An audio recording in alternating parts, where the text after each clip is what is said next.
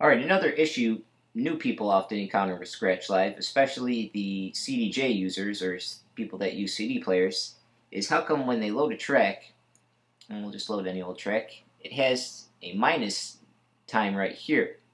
And if you put the needle at the beginning of the vinyl or you press play on your CDJ, the timer, it plays and it starts counting down, but you don't see any waveform here. And the negative time actually counts up.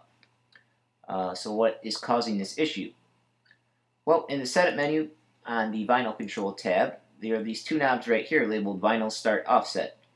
These were implemented mainly for the vinyl DJs to prevent cue burn on their control records, because obviously with Scratch Live you're using the same record for every song you play.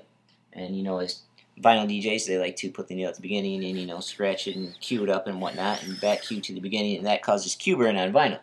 So those knobs were implemented to push the start of the track further into the vinyl, so effectively skipping over the cue burn part on the vinyl. However, this causes some confusions and issues with the new users. I'm a little hesitant to say problem because it's not really a problem. Scratch Live is working as it should. People just don't know all the ins and outs of all the options and whatnot.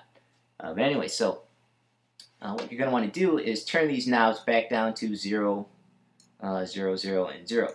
This first knob controls the minutes.